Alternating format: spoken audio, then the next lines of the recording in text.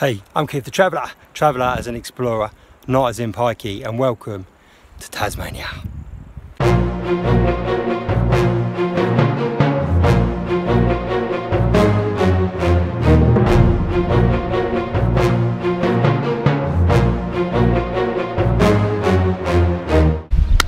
Hey, I'm Keith the Traveller and welcome to Tasmania.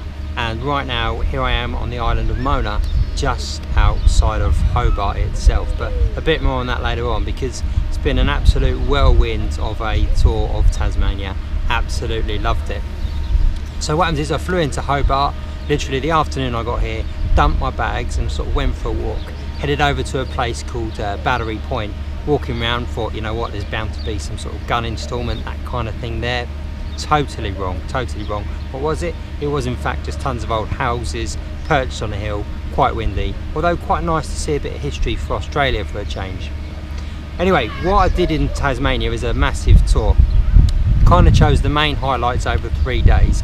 Massive long 12-hour days, but I tell you what, it was absolutely fantastic. We started off by heading over to a national park, but there'd been a bushfire, so it's kind of interesting to walk through that landscape where there's just tons of burnt trees around and actually quite nice. But one of the highlights for me and one of the funniest things was actually heading over to a place called the Zoo. So this guy gave a talk about how the zoo didn't have any cages and it was all completely open, yet he was standing in front of some massive glass with the animals behind him. But what we was there to see was the Tasmanian devil. And loads of little different facts about the Tasmanian devil. Not a particularly nice looking creature, made a horrible kind of whiny sound, but I kind of felt for the guy because one of these devils, he clearly had itchy bollocks, and I related to this noise and in his reaction afterwards. Check this guy out.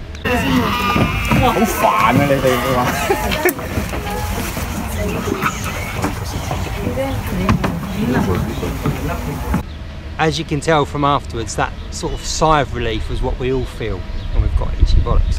Anyway, enough of the Tasmanian devil, the Zoo. There's a few things going on. We saw some feeding. I couldn't help but shout out when they were scrabbling for food. Oh, you devil. Yeah, anyway. And then of course we went on to see this bird sort of show, if you would. It was called Bird to the Bush. And no, it wasn't actually a 70s pornographic film. It was actually a display. This display, they basically got a few birds out. One of them was a parrot, and they got this parrot to steal people's money and then give it back to him. Now this bird was called Bossy. Of course, I couldn't help but turn around to the girl next to me and say, who's ever heard of a bossy bird?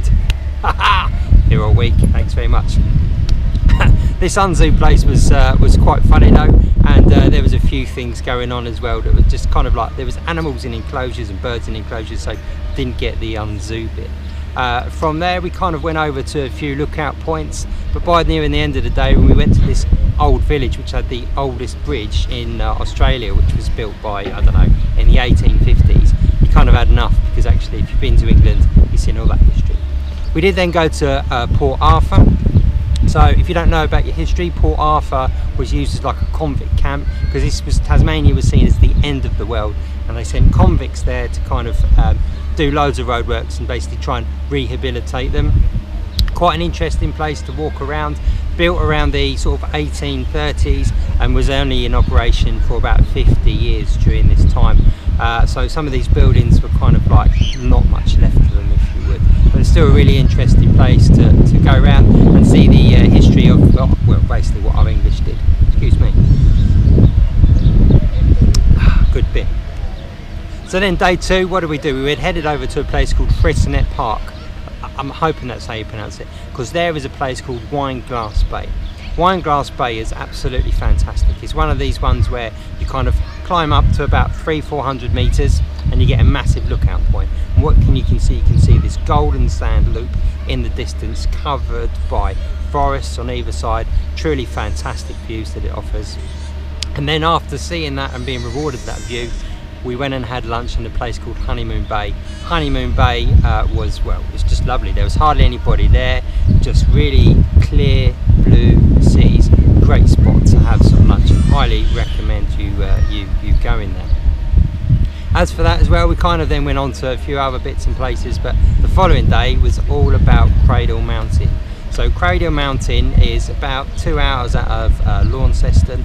and from there we kind of headed straight over. Weather didn't look too promising in the morning, but what is Cradle Mountain, I hear you ask? Well, essentially the main part is this thing called Dove Lake, and Dove Lake is a glacial lake that's kind of been formed, and it's surrounded by mountains on either side. So what we did is well, I kind of basically took the easy route, and rather than climb a mountain, not because I'm lazy, of course you understand, but walked round the edge of the lake, took some snaps, and it was absolutely fantastic because there wasn't too many people about, and it was a really cool thing to do, just to spend a couple of hours walking around there before getting back to Hobart where I am now. So this quick little bit on Mona Island, because there's a famous museum here. This basically was opened up by a Tasmanian millionaire, and he calls it like the art world of like adult Disney World or something crazy like that. All the artworks here are crazy, and it's known as, if you want to read the description, you read an app, it's all called Art Wank. So I'm not being rude, that's just generally how they describe it. So that pretty much brings to an end this time in Tasmania. All I'll say is, if you ever get the chance, you've got to definitely come here, because it's absolutely superb. What's up next for me? Well, I'm going to let the cat out of the bag now. Early February I'm going to be heading over to New Caledonia, so watch out for that one. Until then I'm just going to kind of chill in Sydney, take life easy, and until then, this is Keith the Traveller signing out.